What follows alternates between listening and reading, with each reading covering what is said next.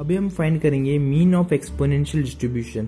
तो exponential distribution है तो उसका जो पीडीएफ होता है वो F of x is equals to given होता है alpha e raise to minus alpha x where x is greater than equal to 0 taking non negative value and alpha is greater than 0।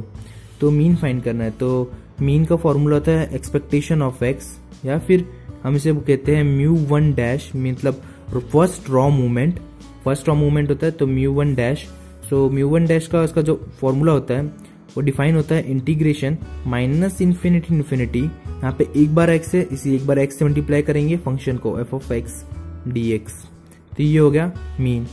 तो lower limit इस case में 0 to infinity हो जाएगा, lower limit 0 और upper limit is infinity क्योंकि ये taking non negative value है, 0 से स्टार्ट होता है और अपर लिमिट जाता है इन्फिनिटी तक क्योंकि ये नेगेटिव वैल्यू नहीं लेता है, नॉन नेगेटिव वैल्यू है।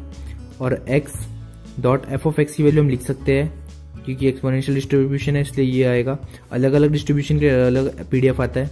सो ये डीएक्स हो गया। अब हमें पता है अल्फा एक पैरामीटर है जो कांस्टेंट है तो अल्फा बाहर आ गया, तो इंटीग्रेशन क्योंकि हमें डीएक्स के रिस्पेक्ट में करना है और वेरिएबल होगा एक्स होगा इस केस में, तो 0 to infinity x dot e raise to minus alpha x D x.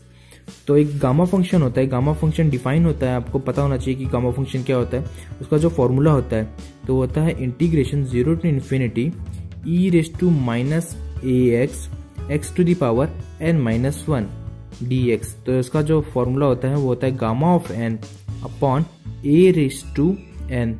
तो गामा ऑफ एन मतलब क्या, एन माइनस 1 फैक्टोरियल कहते हैं गामा ऑफ एन को। अगर मैं दे दूं गामा ऑफ 5, इसका मतलब हो गया 5 minus 1 factorial that is 4 factorial and that is 24। तो ये हो गया गामा ऑफ एन।